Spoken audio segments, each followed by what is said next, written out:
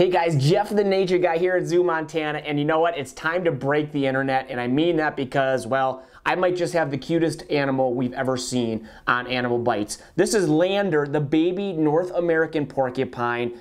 Does it get any cuter? I'm not sure it does. Now, a couple things about porcupines, and I'm going to go ahead and kind of let her move around a little bit and see if she wants to crawl around here. But a couple things about them. First thing you notice is that, well, is she really a porcupine? Does she have the quills on her? And yeah, she actually does. And what I'm going to do, I'm going to turn her around here, and you can really see them on the tail, and then you can see them, if I move up her fur, they're all underneath that fur, which is pretty amazing. That fur actually covers those quills and makes it kind of look like they don't have any there. Now, the legend is that porcupines can shoot their quills, but you know what? That's actually false. They can release their quills. So what that means is when she's upset, she's going to run backwards, or she's going to flex a muscle on her body, and that's going to cause those quills to stand up. And hopefully for her, if you're an animal that wants to eat her, you're nice and close to her, and then you get poked with those quills, or she runs backwards at you, or even whips her tail at you, and then those quills, they then get stuck in your skin. And get this, it takes about 10 pounds of pressure to actually remove a porcupine quill from your skin. They have little barbs on the end of their quills, kind of like a fish hook,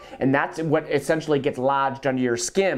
And if you've ever seen any of those pictures online of either people or dogs that get hit by porcupines, the whole entire face is covered. Is a very, very effective self-defense mechanism. In fact, porcupines in Africa, some of the big African crested porcupines, which can be huge, they can actually kill lions because those quills get lodged in that lion's mouth. It can no longer eat and it starves to death. So believe it or not, porcupines can actually kill large predators over time, which is just amazing. Now, if you're wondering why do we have this young lady? Well, unfortunately, she was found next to her dead mom. Oh, it's so sad. And so she came here to the zoo, and we are raising her here at the zoo, and she will actually be on exhibit with Gable, our great horned owl. Now, these guys, well, they love to eat bark, maybe some fruits and veggies from time to time as well. And then she also gets these little, what we call rodent blocks.